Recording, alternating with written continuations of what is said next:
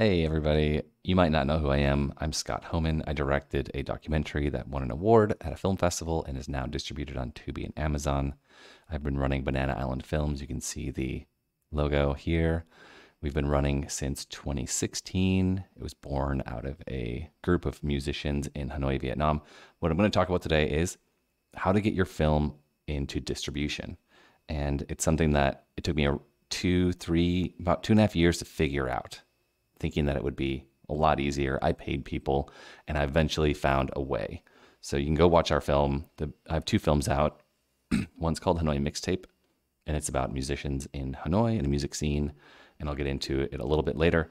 And also Witness Underground, Escaping a Cult, which generally it's about artists escaping a cult. And that's my biggest picture.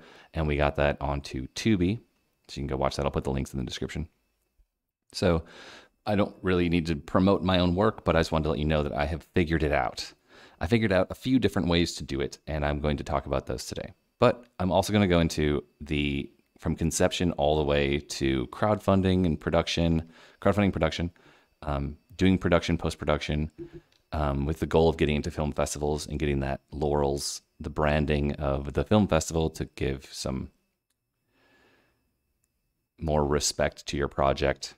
Which film festivals, and I'm going to spend more time on the film festival strategy than anything else probably, and then the few different ways to go about getting distribution. And for me, that was the hardest thing to figure out. The film festival thing took me a full year and a half of like constant effort and also a really, really good time.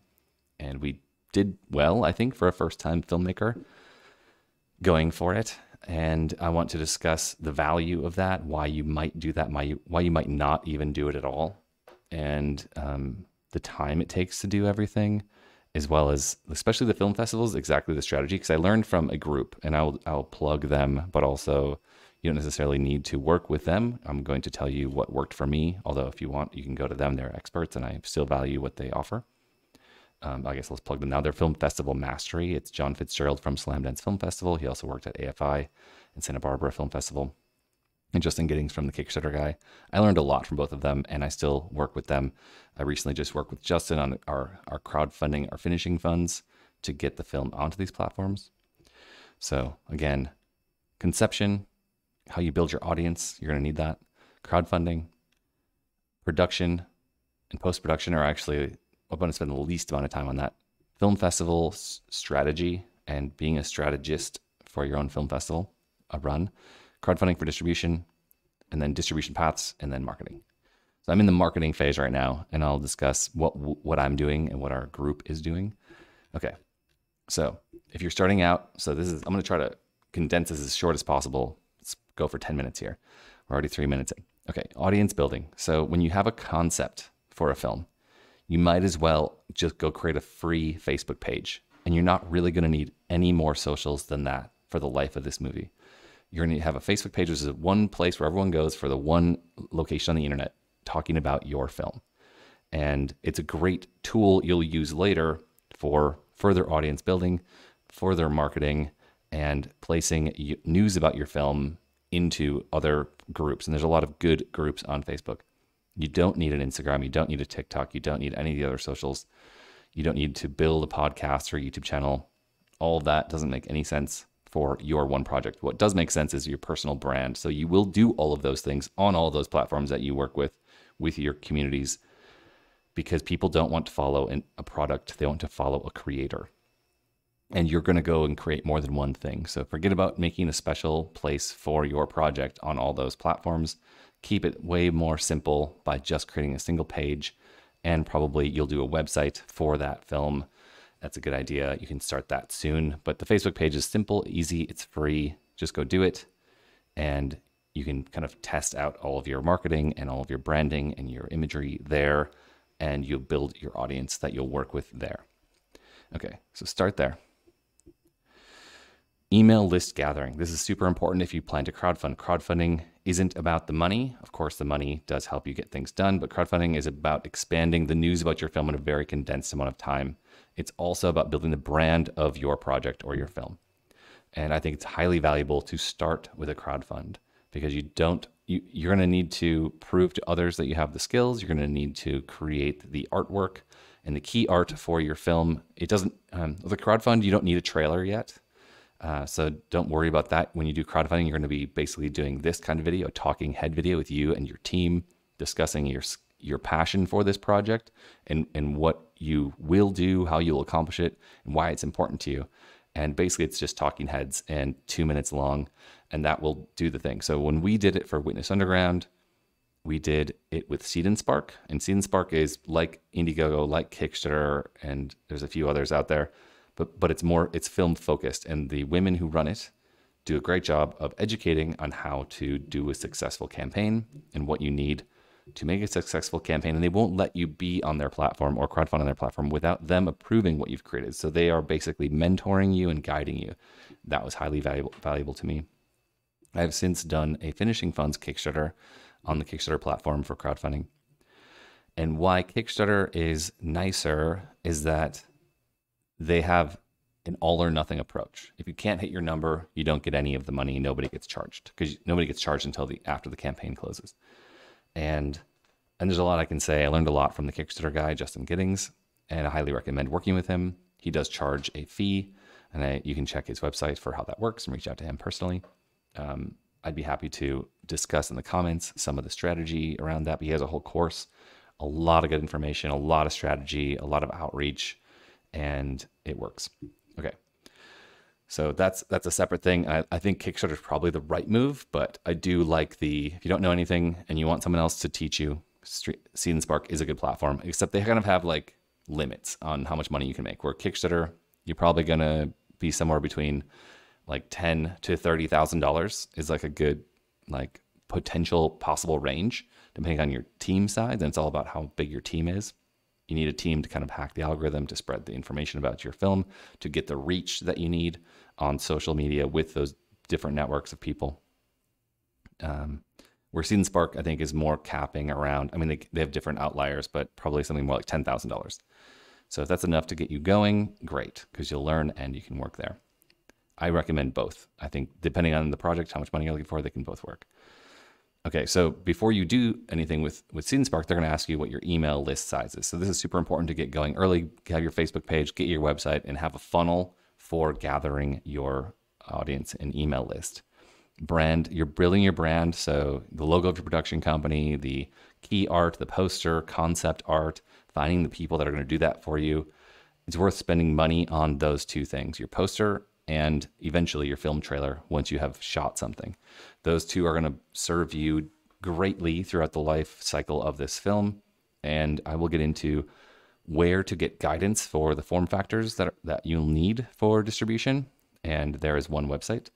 So I'll just tell you, it's Film Hub is what I use. I think you should go there, make all the form factors that they need for key art right away. Just start there. And you'll probably do another round later on, but you need that. You're going to need that stuff anyways. And work with a professional, get key art, because you're going to need it for distribution. You could just do some basics and then eventually go do all those form factors with someone on Fiverr or a great poster art creator. But you're going to want to spend money on those things with professionals. Get a professional poster art creator, spend money on them. I can recommend some in the chat or in the comments. And in the trailer, having a trailer editor that's not your movie editor is essential. I tried to make 8 different trailers of my film, and everyone said they sucked. And I've hired someone to do it, and a couple weeks later, I had a great trailer that is still getting views after 3 years, and people still love it, and they still think it's great. So I paid a guy $1,000 for that trailer. Highly worth it. It's a totally different skill set to get the hooks, get the music right, build tension, capture people's attention, keep your project memorable. Okay, so film reviews.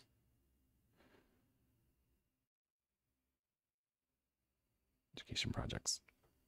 Okay, yeah. So you're going to want to build your skills and how to do that. So if this is your first time film project, you're not going to have the skills you need. So there's a rule of 100 I really like, which is go work on different people's projects. And you're going to learn on every single one of those. Do work, do the work, put in the time. Put out 100 of your own videos, create 100 YouTube videos, something just to get you used to it. Try to make the new one better than the last one. So those are education projects, your own projects.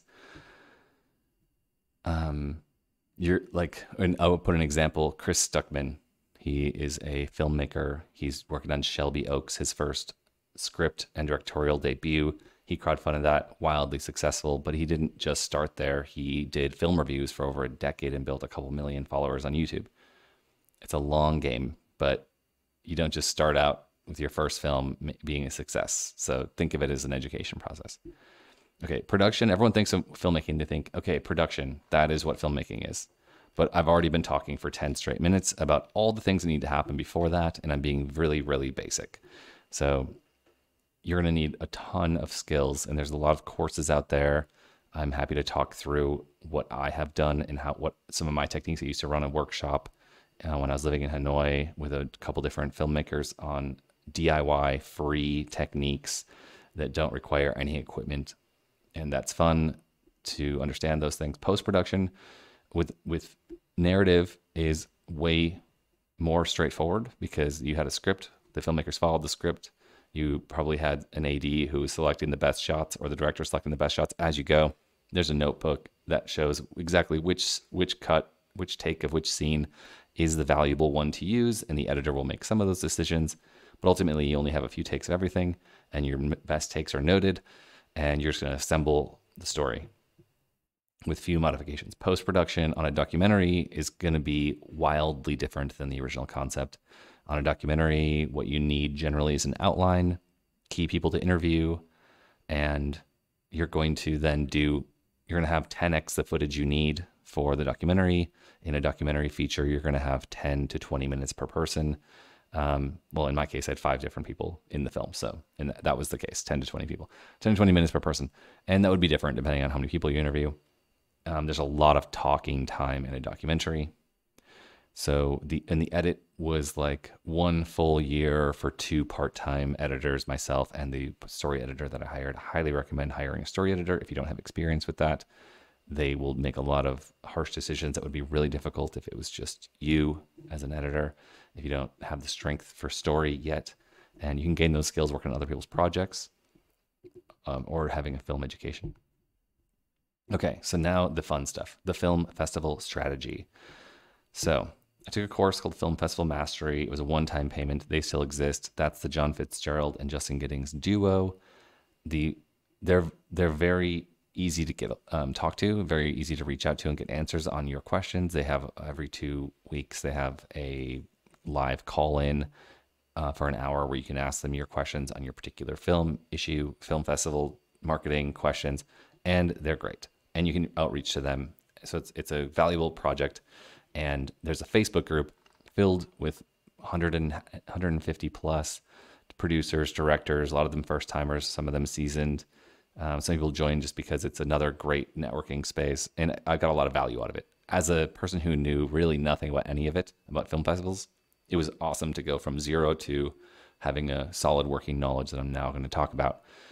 And it was worth the money for me. And so it might be worth the money for you if that's your situation. However, I also have a Facebook group and I'm inviting people in. It's called In the Lens. It's a private film or Facebook group for professional filmmakers I met along the run of my year-long film festival run and through Film Festival Mastery and a few other groups over the years. So I'm going to be reviving that. There's great people in there. It's just not that active of a group at the moment. Let's change that. Okay, so film festival strategy. There's something like 10,000 film festivals in the world, and probably 500 have real value or less. And then of those, maybe 1,000, you could say. And of those 1,000, 500 to 1,000, each category, there's categories for each film festival. So you have to do a ton of research to figure out which ones have value for your given topics. And you can kind of push the limits on a bit of those. Like you could have a horror that also is dramatic, so be a horror drama. You could have an LGBTQ film that's also a comedy, right? So you can like bridge the different genres depending on what your story actually is, and select festivals. So you want to get in the best festival first. That of all the ones that you decide from your here's my dream list of festivals, you submit to the best ones first. You kind of wait around. and it's really complicated because they're all at different weeks of the year. Some of them are all in the same week, especially in September, October, November time period. It's a ton of festivals, especially the world's best festivals generally are around that time. It's not a rule, but it seems to be a thing. So waiting around for your submission to get selected is a pain, but that's part of the strategy. One of the things, so you want to get in the best festival first to be your global premiere. And then everybody kind of every festival wants that, or they want your next premiere. So it'll be global and then continental, like North American premiere, European premiere, and you'll have a nation premiere, USA premiere, German premiere, whatever the festival is, and on down the line. And you have to declare that you only get one of each, right? And you can have a state premiere or a provincial premiere, depending on what country you're in, and you can have a city premiere.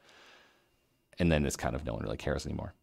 So there's an order to it, and it's important that your first festival is a strong one or really aligned with your project. Okay, so now you've selected your festivals and you want to there's a couple quick tricks. One of them is it costs money. And so some people don't even submit. So another thing I'm going to plug is, you should definitely read this, is The Rise of the Filmtrepreneur, Entrepreneur for Film, Filmtrepreneur by Alex Ferrari. He runs the podcast, also great, Indie Film Hustle. Highly recommend it. In there, he doesn't go to film festivals, but he does have a strategy. If you're like diehard about getting in, he will write them. He has in his book and audiobook, he has a 3-page way to do outreach to festival programmers to get on their radar and also not pay submission fees. So if you want to get into festivals, you don't want to pay for the submission fees. You can follow his method. And his other big trick is to just go straight to AFM with your film and try to sell your film direct to people that buy films and skip the whole film festival thing. And there's good reasons to do that. Okay, so the strategy around it. I should probably do a whole video just on this because there's a lot to this. So you can think of festivals as like branding in giving respect and prestige to your work of art. So just getting into a festival, official selection, they call it, is branding your film with that festival. So you as a filmmaker have to decide, do I want that brand of that festival attached to my film forever? And you can just not tell anyone if you got into a festival that you don't respect and you decided to stay with that and attend and screen it, premiere it there, use one of your premieres there. And you can also decide to just withdraw your film from that festival because you learned that you don't want to be aligned, or because another festival told you that if you go in that festival, they will drop you, which we had that case. So in my case, we went to Sound Unseen Film Plus Music Festival in Minneapolis. My film takes place in Minneapolis. So it's important that we got into Sound Unseen, and they wanted us before, and they said any other selections for the whole year. They reached out and said, your film is awesome. We'd love to have you in our festival. Let's talk. And we also got picked up by Twin Cities Film Festival up in a town just north of Minneapolis. And the one north of Minneapolis that wasn't aligned with the music of our documentary, the music inside of a cult theme, they were more just a prestigious film festival for the region or statewide. Like they're one of the bigger, of the big three, they're probably third on the list, but they're also good. And we would love to have screened there, but I had to write them and say like, hey, we will have to pull out of your festival because it screens before this other one. And I wanted to talk to Sound Unseen because I was like, I really care about this relationship and this, like, positioning our film with you. This other film festival also selected us when we did our big blanket submissions. But there before, what do you think? I want to make sure that you get to make a decision on this. And they said, absolutely not. If you go in that festival, we'll delete you from ours. And I was like, okay, well, I would like that to be the opposite situation. What do I do? And they're like, okay, just tell them that you withdraw from their festival, and then we're back in good situation. So that kind of thing, you kind of need to play with that. We also had learning how to do this. We submitted to a few New York festivals, and we got picked up by one, and everyone in the film project was like, oh my God, that's amazing. New York City, like sparkles in their eyes. And John Fitzgerald, Slamdance Film Festival director, founder, he's like, definitely don't screen your film there. Absolutely not a world premiere. And I didn't know what to do. I was listening to the sparkles in the eyes and musicians who are like, oh my God, we're going to New York, and the expert in the space. And we decided to go, and I made amazing friendships there. And I'm still like a fan of so many people and friends that I made there. So like there's that value that comes from film festivals as well. But it also destroyed our world premiere. And so every other film festival after, I was like, oh, no, I didn't do a world premiere there. I'm going to do a world premiere with you guys. They're like, that's not how world premieres work. You world premiered and you didn't even tell anyone it was your world premiere. Damn. Like you guys lost your world premiere on like a dive bar film festival. So there's this whole game you're playing, right? Okay, so to get into a festival, so there's a way to do that. And one of the way to do that that worked really well is what John Fitzgerald calls staying on the radar. So I'm kind of giving away some of his method, but this is how it works. Film Festival Mastery. I learned a lot there. I'm plugging them. This method really, really works, and it takes a lot of effort and time. So you do all your film festival research, and you decide like, okay, it would be really cool to get our film into these, let's say 15 festivals. Any of them would be great. So you submit to those when you want to do it when they first open up. So they call it the early bird on filmfreeway.com. All the festivals that matter are on there. Keeps it really simple. It's a nice website, actually, nice service. And they have a gold thing, a gold member. They have a gold level you can pay for. It's like $10 or $11 a month. I don't think it's of any value. There's a bunch of other things that you can do there, but I tried all of those things and I didn't get anything out of that. I think there was a discount. This did work. If you're going to submit to a bunch of film festivals, you're going to save like $5 or $10 on every single submission. So you pay the $10 that month, hit all your submissions, and then delete it, right? But you can't do all of them because everything's skewed by like weeks or months. And so like every film festival comes live at a different time. So I had it for like 5 months. So I paid $50, but I also saved probably like 300 or something, right? So there's value there's a reason to do that. Okay. Okay. So now you've selected your film festivals, you've researched them. You're going to decide who to submit to. You submit. Great. You submitted. Congratulations. Now, who's going to watch that film? It's going to get kind of generically spread around just based on like the genre that you selected or something. So you have an opportunity to write to the festival. And this is the thing that got us into probably half of the 11 film festivals we got into, was I did personalized research on that festival to find out who the director was, what they're into, and who the programmers are. And there could be shorts programmers, narrative programmer, feature narrative programmers, and documentary programmers. And there's many other categories, but those are usually available in most festivals. So you go to those people. Okay, it's just this one person. Okay, I'm going to write to Jackie Tepper of Dances with Films. She's the documentary documentary programmer of this women-run film festival. Awesome festival. Highly recommend. And she's super honest, by the way. And you're going to talk to her, and you're going to learn about what she likes. And you're going to learn by looking at the past years of that festival, what they selected, and find a film that is related to your film. And this is a bunch of work. And it's not as always easy to find. And what's easier to find is usually like their bio and like what they've published about themselves on the internet or in Film Freeway or on their own personal website or on the director programmer bio on the website for that festival. But you're going to do a little research on who they are. And you're going to take you're going to craft an email. You're going to write to them, hey, every month, once a month until the festival starts or until their submissions are locked and you get a notice that you've been selected or you're shortlisted or you've withdrawn or they've not selected you. And they will let you know through Film Freeway, but it's very impersonal. So this is an opportunity to write to that person directly. They have a published generic email probably, but they might have a personal email that you can find on their website or other places. And you want to just let them know that you're a real person and you're going to show up to the festival and you're going to provide value to the festival. Festivals are going to want premieres. So that's like a status that they get to have. But also they don't want to have a bunch of films that are there, but no one shows up. They want to put butts in seats. They want to fill the theater with ticket-paying people and create an atmosphere of enjoyment and make the red carpet's not really that valuable if there's no one to watch those people or take the photos. And they want more of that activity at the festival. So you write that. You write something like, hey, I just want to check in. I just submitted my film. This is an important thing that just happened for us. We got press here on this important podcast, radio show, in this important magazine. Here's our new trailer, some piece of information once per month. Or that could be like, hey, we also got picked up by this other festival that we're really excited about. Just wanted to let you know.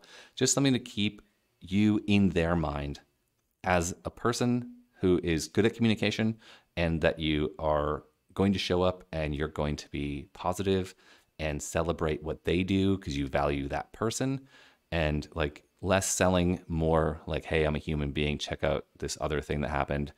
And you can, ask for them to, like, I'd love to have a chat if you are available.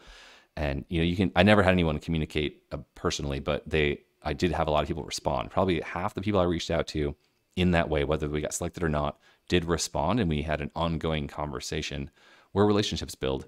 And then once you go to that festival, if you get selected, now that relationship means something because you've been developing it for months. And now you're in person and you can make a different impression, an in-person first impression, and show up and be a valuable member of the experience for that programmer and other people that you meet through them and through their festival. And so it's a whole social thing, and you never really know who's going to stand out. Like I met a Catholic priest who made his own film highlighting a Catholic priest Hollywood film, and I'm an atheist, former cult member. And we had an awesome conversation, and we've been in touch for years. Or a Mexican woman who does dance choreography. Like, we still talk after years, and we were working on other projects together. So, and we like touch base and like check out with the next person. And it's really encouraging. And I have so many conversations and relationships like that make me want to go live in LA, where a lot of these people are, again. So, and I am going back there. So that's all to say, like, the film festival strategy is a human strategy, and it's important to do the outreach, do the communication. And that will probably get you in. If you want a hack on what festivals to get into, Movie Maker always publishes new lists every year of the top 25 this or that, the top 50. It could be the top 50 horror film festivals worth your money, that kind of thing. Again, I'm going to plug the Rise of the Filmtrepreneur and how to navigate this whole world in his way. I basically gave you the way that worked for me that I learned from Film Festival Mastery. I'm going to be communicating this kind of information more on this channel, the Banana Island Films channel, and in the Lens on Facebook. So check those out. I'm happy to have people that are going after it. I'm going to be building a course that dives into these things more. And last but not least, crowdfunding and distribution. And I'm in the marketing phase, so we can talk a little bit about that. But the very final thing is distribution. There's 4 main ways to get distribution. One is that your film is well aligned. You have name, cast, or director, someone important who is a recognizable name. That will go wildly in your favor. You might get invited to festivals before even submitting, or you might be a shoe-in because of it, right? There's a lot of value placed on that because that person is a household name and they will come in. So most people I know are not making a film with name cast, and they're just starting out. So that makes up the vast majority of the 10,000 films that are made every year. So, and also if you're like in the festival run and you're like at that level, you're probably winning awards. You're probably negotiating distribution at those big festivals. And there's a note, like if you're an indie filmmaker, submitting to the big, expensive, well-known festivals like Sundance, Cannes, Berlinale, Toronto, and South by Southwest, and like there's like 10 more on that scale, Venice. Those festivals, like it's like 0.01% chance of getting in. They get like 14,000 submissions and they select 100 films. So like the chances are so low if you don't have a name cast, name actor, or a connection to a big studio. If you do, go that route. But if you don't, probably skip submitting to all those. Maybe the one that you think is the most aligned on the off chance, and you get an early bird submission. Oh, backtracking. Early bird submissions. There's a total strategy to this as well. For every festival that comes up, as soon as they go live and do early bird submissions on Film Freeway, that is exactly the moment to submit your film, because you want to be one of the earliest films when the creative programmer is in their they're ready. They're excited for the upcoming festival. They're ready to sit and watch movies and like be a part of the process and be in charge of selecting and deciding, and then negotiating with the other programmers. Like, hey, we should put these 3 films together in this group with this category. No, we should change it. Like they're having this negotiation with each other. And at some point they're going to have creative fatigue. Like I'm not a person who could sit and watch 300 movies and decide on the best 10. Maybe I could do like 20 personally. So like they're in that situation, right? And at some point they're human and they've already fought for 10 films or 20 films with the other programmers on the festival. If you come in mid or late submission, now it's not just like, does the person like your movie and were they impressed by it? Now you have to do that, but you also have to bump another film out of a slot that's already been sort of decided.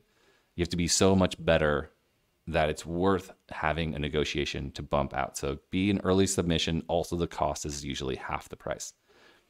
So it'll save you a bunch of money if you do pay.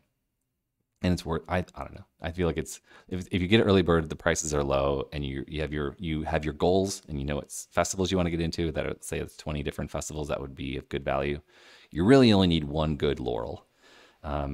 Films that have like 25 laurels or 10, like it really doesn't add anything. It usually detracts, and you're branding your film with the lowest level film festival on your art.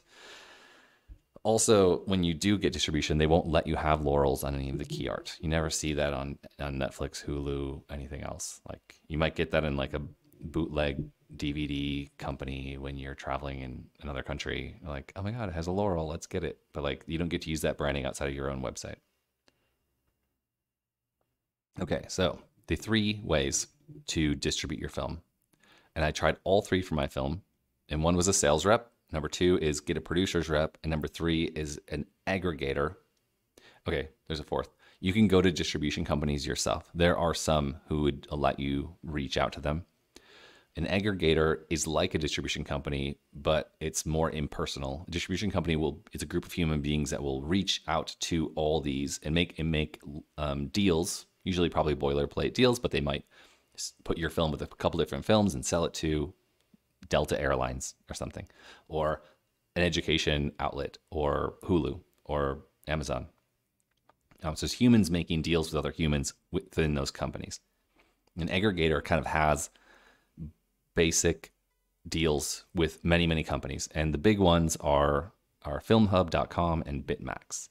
So Bitmax is nice because it has a flat rate, and I think they're British. There's a flat rate, you pay once, and then everything after that is your profits. So once it's on those platforms, it's on those platforms with the deals that they make. FilmHub, on the other hand, is an 80-20 split. Filmmaker gets 80%, and FilmHub takes 20 for every transaction from now in the future.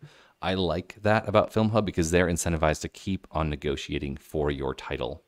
If some company drops it in 3 years, and then it's worth it for them to go try to sell that title again to other companies or renegotiate with that company, because they're continuing to make money with you or for you through that deal. Okay, so that's where I landed, but I will tell you with the sales rep how that generally works. And mine was kind of through a friend, the sales rep. He has done this. He's used his relationships. He has a post-production house in LA. And the deal is usually they don't take any fees up front, but they will take an ownership of your film, some percentage of a certain dollar amount, and then a less percentage as that dollar amount increases. So it's like a scaled out payment structure where if I'm making more money and they're making more money, but it's not the same 10%, it'll like go down in percentage over time in sales. Something like that structure. Whereas a producer's rep, and I feel like the sales reps like really fighting for my film in that case. And they can be a great asset if you get the right person and the right relationships, and the film there's a lot of factors to it, but they will work to sell your film because they stand to gain something from their alignment with that film. And that particular person wanted to be our executive producer to do it as part of the effort. And they still are, because he gave me a ton of advice and I really appreciate it. Shout out to Eric M. Klein of Glue Post House in LA. And then our producer's rep I hired, I won't name him. I respect the guy and the company, but I felt that because you have to, the difference between a producer's rep is that you have to pay them a flat fee. And you can negotiate that fee because it's sort of an arbitrary number. Like, hey, for this amount of thousands of dollars, you're going to try to get me contracts. And in the end, that particular person and company got me 3 contracts that were very bottom of the barrel from very bottom of the barrel companies that were they were not good deals. It was like all the standard stuff that Alex Ferrari argues against and helps warn people against. Every line item in the contract was like, this is terrible, this is terrible, this is terrible, that's terrible. That's actually probably standard, but this is also terrible. And this is how they're going to screw me. And I was like, oh my God, this is like the most cliche. And all 3 contracts were like that, to the point that I was upset with this person. And then I talked to my old sales rep and I was like, what's the deal with this? And they're like, I would never have gone to those companies. I don't want your film to land there. They're known across the industry as being bad deals. So I lost the money and those contracts are both ended. And then I found a path to go on Film Hub, and that was its own challenge. But for most part, it's just technical exports as a challenge and getting key art that matches all their requirements for all the different, there's over 100 streaming platforms that they have relationships with. And they're basically making a deal like, do you want to pick this up? Do you want to pick this up? Do you want to pick this up? There's like putting your film out there. It's more of a tech company than it is a film distribution company. And I think that's valuable because they're thinking in new ways. They're not thinking in traditional ways of the film industry. So that is the beginning to end in. And if you have any questions, like put them in the comments. I will respond to all questions. I will be here to discuss all of this at length. Happy to dissect it. Happy to discuss with you. I'm hoping to build a course soon where I dissect all of this stuff and give you more resources to figure out how to do this. But I wanted to just kind of package everything in. Instead of make it 10 minutes, it's 40. So that's how it goes. Me monologuing about how to get your film out into the world. The hardest thing that I've found that most people don't even know, even if they've been in the industry for years, and I don't even consider myself in the industry. I'm just learning still, but is that they don't really know how to do the festival thing because someone else has always done it. And they have a film festival strategist that they pay, or they have a connection that they're leveraging at a festival because they knew a programmer that they partied with 10 years ago, or they worked on a film with that person. And so they're just like, hey, can you help me? Oh yeah, I'll put it in this touch with that person, submit here, and I'll take care of it, that kind of thing. So if you're doing it on your own from zero, it's a lot, but there's a way. And hopefully that film festival strategy helped. And if you want information on distribution, for me, that took me 2.5 years to go from, I don't know how to do this. We just finished our 11th film festival, and I feel like I should have been given an offer. That didn't happen. What's next? And then I did the sales rep, producer's rep thing, and I waited and was hoping and got bad deals, and then read that book by Alex Ferrari. And then I was like, this is a strategy. Another tip. This is gold from Alex. If you get a deal from a distribution company, go on IMDb, pay for their pro level. It's like $10 a month. And then search by that distribution company. And you can grab the emails of every director and producer who has a film distributed with that company. And then write them a message and say, hey, I got a contract in front of me for this company. Would you mind letting me know your experience working with them? It looks like your film's been distributed for 8 years. With them, how is that relationship? Would you mind letting me know or getting in touch? So many directors wrote me back about one of my deals, and of them, it was like 12 people out of 25, and it's like half. And 10 of those 12 people were like, "Run away! It's a bad deal. They're charging me money. Like I've never made $1. They suck at documentary. They're a narrative film distribution company. I wish I'd never submitted my documentary there." And then 3 people called me like right away. They're like, "We have a phone call. I want to talk to you about this." I want to warn you, was one guy. And so we had like a hour-long conversation just about like his experience and where he's at, and like everyone was so helpful. And then two people were like, man, that deal I got with them changed my life. I never made any money, but because I got in with them, I was able to make another movie that I also distributed with them, which I also never made any money because they're in charge and they don't know what they're doing with documentary. But then my third film, I realized I need to do a narrative film, but I like those people, even though they never made me any money and they're just sucking all the profits off my movie. My third film was a narrative film, and they distributed it because they're good at that. And I made money. And now I make money at filmmaking. And so I'm making my fourth film. And so that was really incredibly valuable information for me. That was a tear the contract up and go independent, because that company can't do it. And that's my final contract. I'm so sick of this other producer's rep getting me bad deals. I don't want to wait around anymore. I want my film to be out. So you never really know if you're learning how to do this. But that was my experience. I hope that's helpful. I'm a big fan of Film Hub. In our first month, it doesn't sound like a lot, but 0 was the number for most months. We've made $125 on just 2 of the 9 licenses that they secured, and those aren't delivered yet. The other 7 aren't delivered yet, and they're going to be looking at more. They're continuously like finding new places for my film to go, and so the first 2 delivered film places that where the film is now available, Tubi and Amazon, are making money. Amazon like $80 and Film Hub $30 something. So that's my true knowledge from a 1 month of distribution with Film Hub. There's money coming in, and I can just get it whenever I want to extract it.